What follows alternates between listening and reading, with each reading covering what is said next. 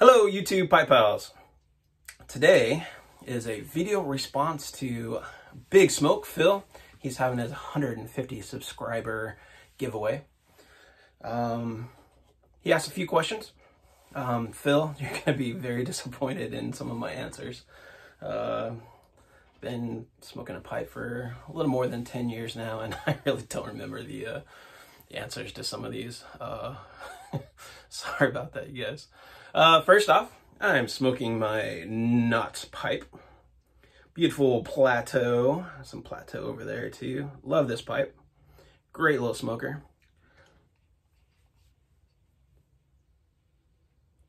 Love how it looks on me. And in it has some Hamburger Wehrmaster. Hamburger Wehrmaster. Good stuff. I really enjoy this blend. Oh, I'm also wearing, let me put this down. I am also wearing a Know-It-All Pipe Club. It says, leaders in our own mind. It's kind of fun. It's kind of a play on, we're all experts in our own mind kind of thing. Fun little shirt.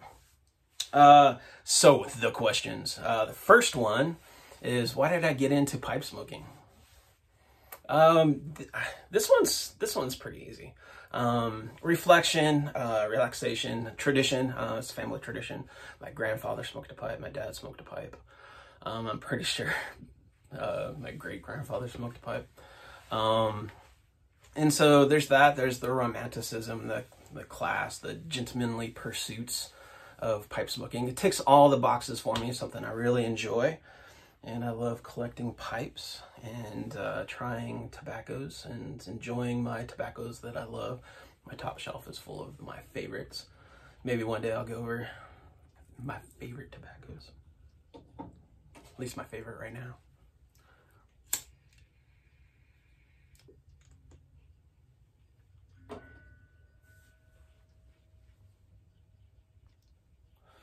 Good stuff, good stuff.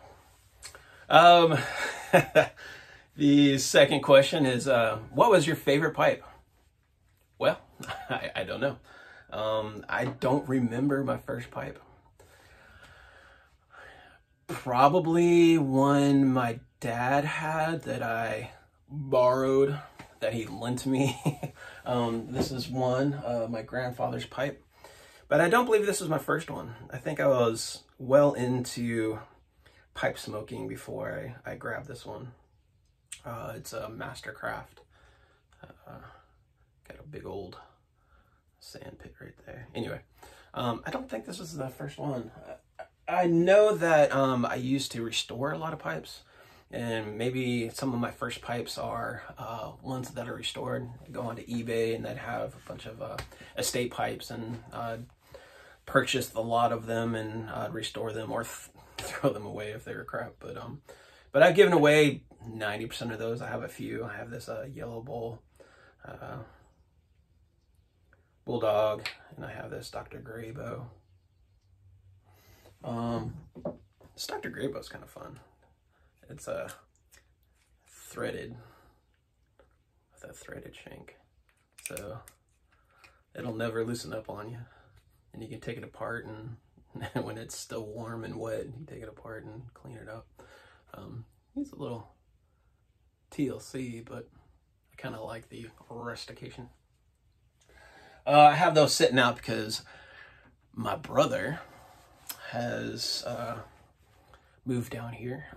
He came in last night. I think he got in around 3 o'clock this morning, and I'm going to go over there today and help them unpack. And I'm going to give my brother those pipes. Well, not my grandfather's pipe. That one stays with me. That's a special one. It'll stay right there. But I'll give him those other ones, and maybe one of these other ones. First tobacco. Third question. I don't know. When I first got into pipe smoking, I was really loved the aromatic blends.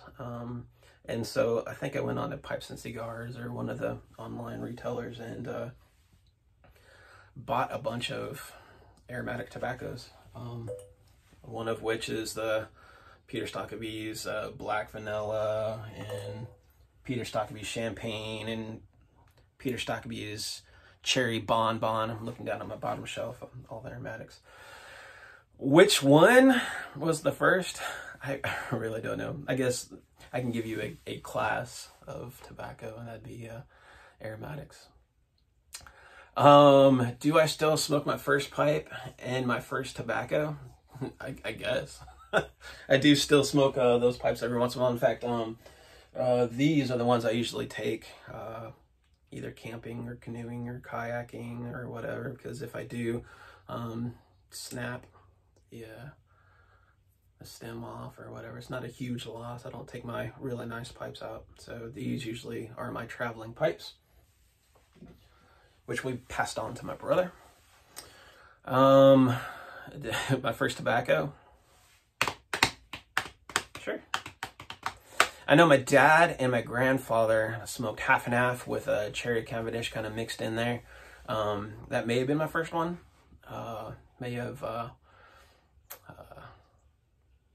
pinched a few bowls of that. That may have been my first tobacco. I haven't smoked that in a long time. I don't think I have any half and half. I do have a cherry Cavendish down there somewhere. Sorry, Phil, not much of an answer to your questions, but I really don't remember. Congratulations, and many more to come, I'm sure. Keep those videos rolling in, and farewell and following seas until we meet again. Bye, YouTube.